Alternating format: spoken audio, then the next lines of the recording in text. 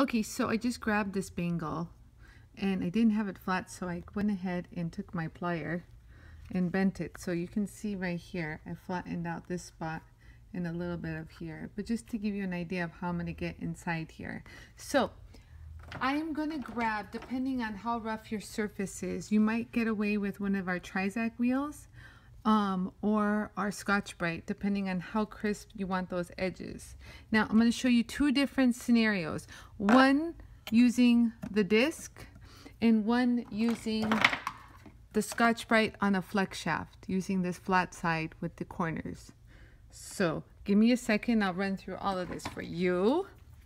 So this is how you would work. It's called a feathering technique, where you would work right here. So like, look at, I'm at the angle and I'm gonna pull and stop, pull and stop. So I'm gonna keep doing that. So you kind of hold it here, just make sure you don't catch it under here, and you're just gonna pull and stop. So that's all. So I'm gonna turn it on at full speed and you'll see I'm gonna kind of tilt it, kind of get the angle you want, that corner, and pull and go. You see that? And you can get a nice flat finish. Now if you want to get those corners really sharp, hold it in one spot just like so and move. But it has to be done in a fluid motion. Do you see it's nice and flat? You can even go over here. Let's get that corner right here. And there you go. You can do that. Now, or if you want, you can use the Scotchbrite. If that's a little too aggressive, you can use your happy little Scotchbrite. Just keep the edges nice and crisp to do this. And again, you'll be able to darken it one more time so you guys can see what I'm doing. This also might help, just to grab like a Sharpie and to darken it a little. And again, you just hold it here at the corner. And just move. It's got to be a nice fluid, smooth motion. Hold that corner and pull. And there you go. See that nice crisp edges? Now, again, if you want to polish it, same scenario. You're going to grab the felt wheel with my polishing compound. And I'll do the same process. And darken it to make sure I'm hitting the exact bevels I want, and again get that nice flat polish. You see that, how it follows the light? No lumps and no bumps.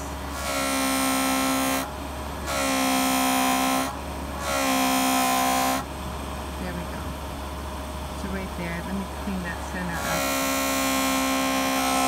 There we go. So right here, you'll be able to get that nice flat polish. You see how it pops in the light? Now, for those ones that are really, really in there, I recommend taking the Scotchbrite, which is the same material as this one. Do you see that? So since it is flat, you can use the tip of this versus using the side, because that's going to be very difficult to get it flat. And so you'll be able to get, let me turn it on to give you an idea.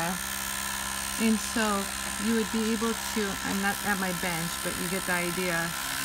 It's going to be flat all the way across. And you can get it nice and flat. In this way, you can go straight to a polish. Do you see that? Very nice and flat. So you can go straight to the polish from here and the story. Really nice. So, and how do you polish? I mean, you can use, I have the knife edge felt. You can get in there and polish. You get the idea at this point. But I have a knife edge right here. So, it's really up to you what you want to use. So I gave you two scenarios. Let me recap what I used. I used this, and my felt. I used the trizact, the Scotchbrite, and the felt, or you can use the Scotchbrite using your flex shaft. Thank you.